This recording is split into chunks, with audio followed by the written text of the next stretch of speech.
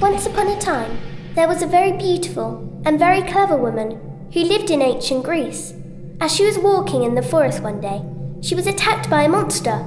She fought back bravely, but no matter how many times she wounded the monster, it just kept on coming. Then, a special little girl came along. A girl made by all the gods, like Pandora, so she was invincible, except a place inside of her that she kept secret from the monster.